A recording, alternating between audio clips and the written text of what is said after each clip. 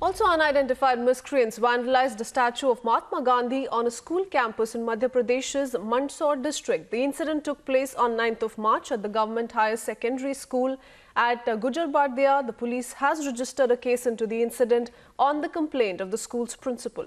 Here are more details in this report.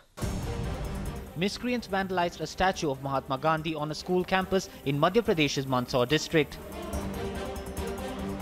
The incident took place on the night of 9th of March at the Government High Secondary School at Madhya.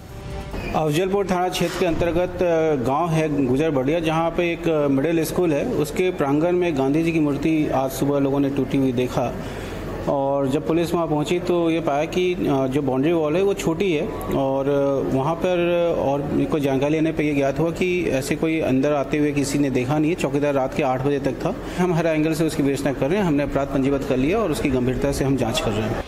While the police said they are probing all possible angles, the politicization of the vandalism continues. Demanding an impartial probe, Congress hinted at the involvement of BJP workers into the statue vandalism.